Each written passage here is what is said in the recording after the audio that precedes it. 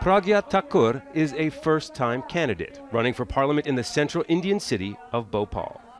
Under the ruling Bharatiya Janata Party, or BJP, banner, she, the party, the Prime Minister Narendra Modi have centered their campaigns on Hindu nationalism. But Thakur also has a past. Last year, a terrorism charge was laid against her as a suspect in the 2008 mosque bombing that killed 6 people. She's out on bail due to poor health.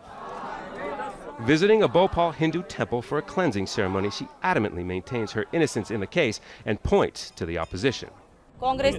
There are many from the opposition Congress party out on bail and also fighting the elections. These people want to break the country. I am 100% innocent. A Bhopal attorney explains it's legal for her to run as she's not yet convicted, but it brings into question the decision by the BJP to field a candidate facing a terrorism charge. But later, if it's proved that she's implicated by the court and gets a prison term, then she would never be able to run for elections and her term would end right there. It's not just the BJP that's pushing Hindu nationalism in Bhopal.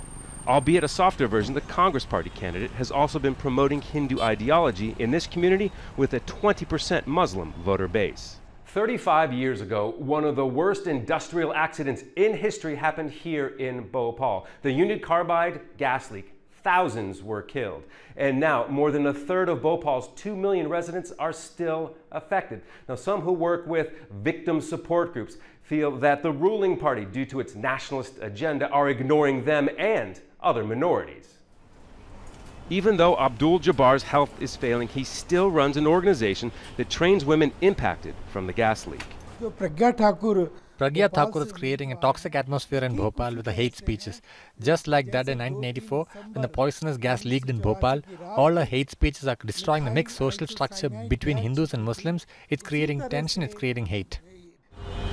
So when the people of Bhopal cast their ballots, they are not only choosing their next leaders, they could also be deciding whether their community will become more divided.